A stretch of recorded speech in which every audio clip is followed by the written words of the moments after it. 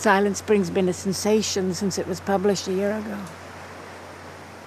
I knew that if I were to write honestly about chemical contamination, I would be plunging myself into a sort of war with the chemical industry, but...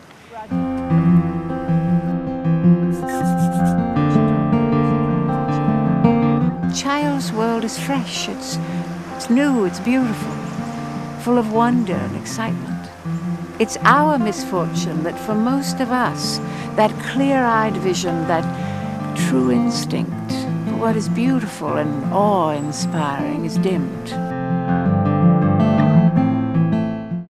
If I had influence over the good fairy, who was supposed to preside over the christening of all children, I should ask that her gift to each child in the world be a sense of wonder, so indestructible that it would last throughout life as an unfailing antidote.